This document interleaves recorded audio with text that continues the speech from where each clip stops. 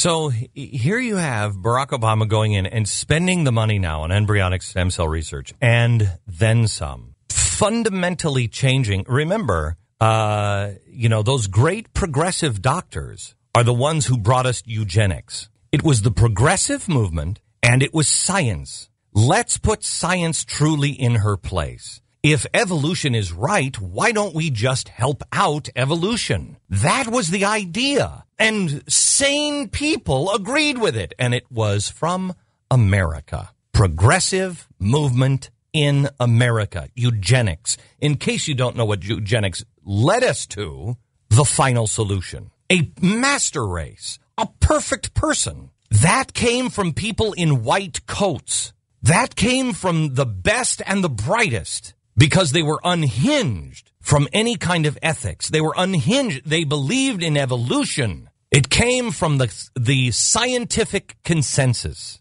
And we're headed back down there again. The stuff that we are facing is absolutely frightening. So I guess I have to put my name on, yes, I hope Barack Obama fails. But I just want his policies to fail. I want America to wake up. In closing, I would like to point out that there is no need for scientists. You know what I'm talking about, right, Jesus? Why don't you come on over here and, heal yourself a couple of these people? Hey, whoa, man, that ain't no longer my gig. Sorry, folks, but Mr. Beck here is misinformed. Ah, yes. It is so good to be home among my people. Don't worry. As long as I continue to pretend to be an uneducated retard, no one would ever suspect me of performing eugenics in my own basement.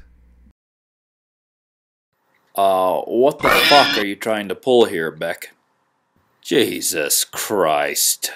Did you know about this? Oh, come on, man! Why do I always get dragged into your squabbles? Shit. A plague on both your houses. I'm out. He hasn't exactly been the type of person to count on since his crucifixion.